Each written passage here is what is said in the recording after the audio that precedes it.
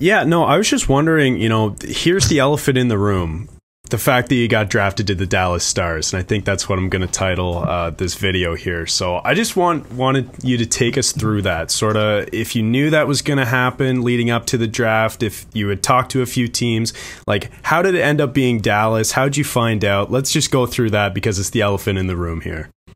Yeah, it was actually kind of an unorthodox story. So about a week before, I probably talked to like 20 teams out of the 30, and nothing was really too concrete. I was a second-year eligible guy, and already being a late birth year, so I'm already 2 years older than some of the other guys, which is a negative in a lot of scouts' eyes. But I was talking to my agent. He's like, you got a pretty good chance, but it's not 100% at all. So, I was just going in, kind of thinking if I get drafted, great. If I don't, great. Just use it as fuel like I have in the past. And I was actually at the Brockville Rowing Club working out. I was just about to head home because my dad told me to be home for whenever the 5th round started. So right at the beginning of the 4th, I was just getting ready to leave, and I was with my buddy James Matt at the time and grew up with him. So that was pretty cool. And I got a text from my agent. He just said congrats, and I checked the NHL the website there, and my name was right there at 115. So it was pretty emotional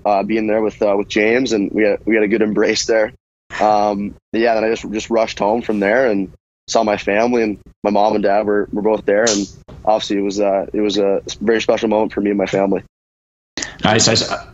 Sorry, but I started looking. I was curious because 4th round, and I think your agent mentioned. I read that he was kind of expecting between 5 and 7. So 4th round, I wanted to look up since 2010. I'm going to list off some players for you, a couple notable players here.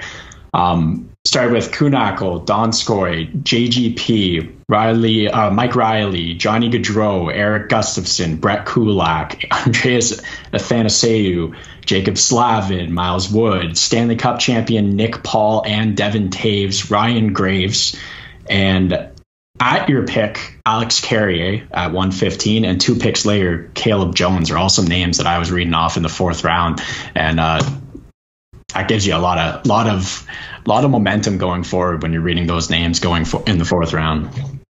Yeah, for sure. You see Gaudreau in there. Hopefully I'll be signing a big ticket like him someday. Yeah, just don't turn down jerseys if you're doing it, please. Yeah, 70 million wouldn't be too bad, I guess. No, yeah, that'd be good for the bank.